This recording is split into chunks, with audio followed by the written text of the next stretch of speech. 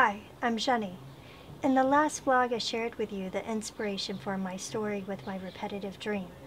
So where do we go from there? Let's jump to 1862, New Orleans. The Civil War is raging and the Union's about to take over the city. Nabella is young and fresh from the bayou. She just lost her parents and had nowhere else to go.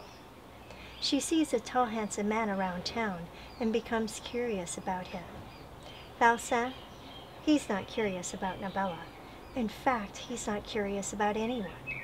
He's absorbed in his own world. There's much mystery, history, and excitement. There were many ways I got my information, but my favorite was the daily newspapers. There were many from that time period. I would read a short article about something in one paper, and then another paper would have a longer article about the same thing. In that way, I was able to piece together the different items to get a full picture as to what was really happening. It was entirely fascinating. The crux of the story is the energy inside Valsin's choices. That's where his consciousness lies.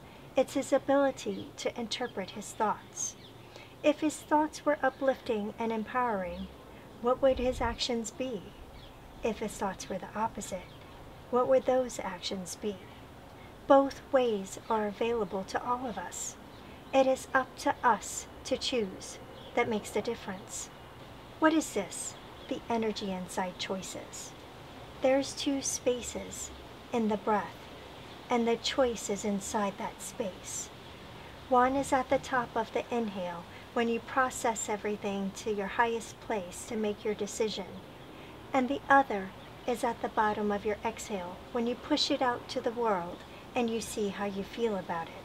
That's your gut intuition. The breath, it relaxes, it calms. It's like a smile on the inside. During this pandemic, there's so many people who struggle with breaths. And then there's George Floyd.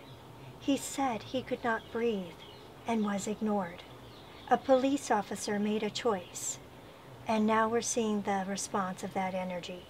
Valsin made choices, and we will see the response of that energy of the choices that he made in this life zero in his future lives.